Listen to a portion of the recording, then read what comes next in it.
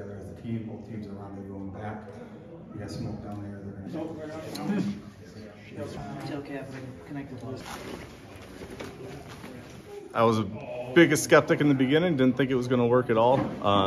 That first demonstration when you just held it up to your face with the handgun and showed how little was exposed on your center line, so I figured it was worth it, and then actually using it, absolutely incredible. Awesome. Love to have several of them.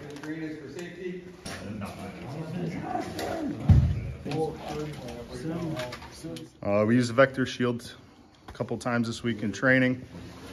I think it's beneficial. I think everybody on a team or even in a patrol car could use it on a daily basis. I mean, I was a skeptic. I think like most of us were when we first saw it, but after just even holding it for a few minutes and then using it this week, it's life-changing. I mean, I wish everybody could have one.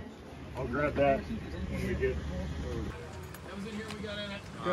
Anthony was at SWAT Operator in Mass.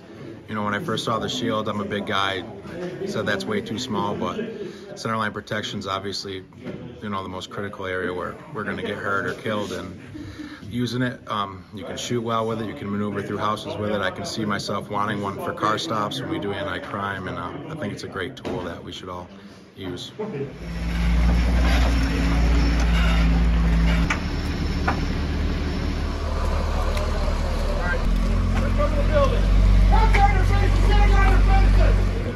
Hey there, Adam Carlotto. I'm a Deputy Commander of the Berkshire County SRT, and we have Vector out here using their shields this week.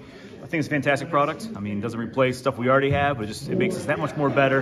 And having those extra pieces of equipment, linear assaults, more agile, lightweight, it's beautiful. There's definitely a place for it in the tactical atmosphere for the work that we do in my area. Got it. Keep that right leg supported. Let's go.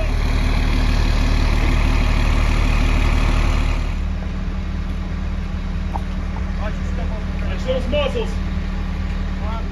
When you first brought it out, it seemed way too small, but then when we started using it, it was easy to shoot around and easy to carry around than a bigger shield. Using that while getting shot at with the sim rounds. Would you like to carry one in the field? Yeah, absolutely.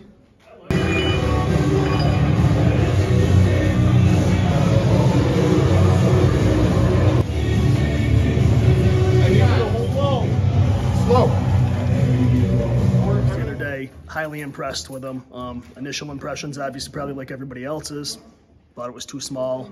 Had concerns with it as soon as we started operating with it, and we were able to see the dynamics that it could play into. Absolutely incredible tool. Centerline protection's huge, and then after doing additional medical training this week and incorporating the vectors into the training, definitely saw the advantages of having that shield.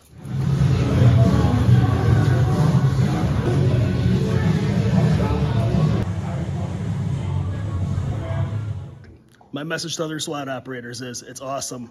Everybody should have one.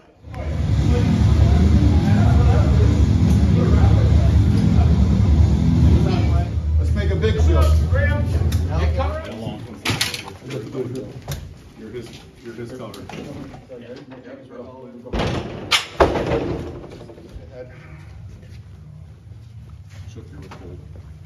Bathroom.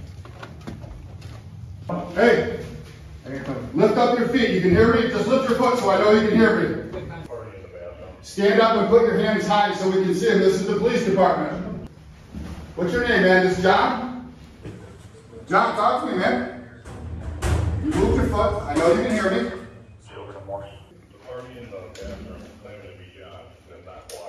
We're guessing these, John.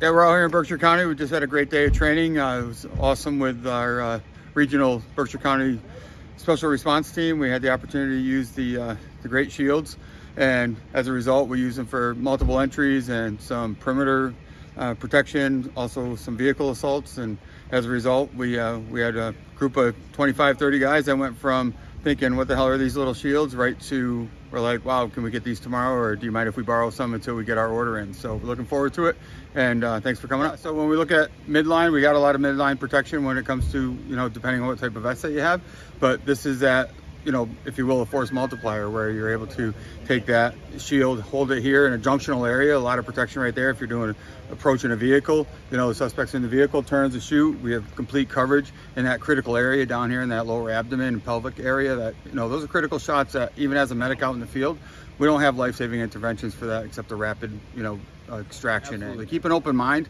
you know, I just admitted that we looked at it for a second from afar and we're like, what is that? And then within minutes, we're like, holy crap, we need to have that. It is definitely a game changer. You know, it brings a tool to the toolbox. It's not eliminating your larger shield. We understand that. But, you know, if we're going to isolate the options that we have, then we're failing our team and we're failing our communities. So if we can bring another tool into the toolbox, let's focus on that and have every option that's available to us for every type of incident we could run into. Okay, take 2 steps straight out.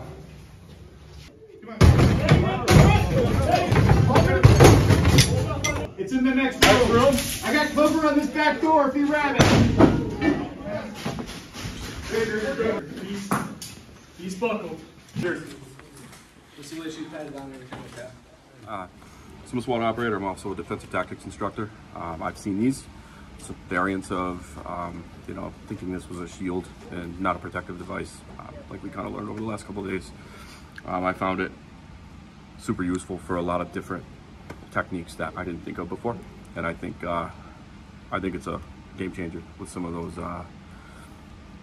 different things that we can employ it with, especially when we come to EDPs, de-escalation, and just as a multi-use tool, more so than looking at it like a shield. And I think it's been a great product. Keep an open mind, especially with that center line. The center line position, just talking about that, when we start working angles, SWAT guys work angles all the time. So if we can look at that with working angles and maximizing the material that we have in front of us, I think it's a really good tool.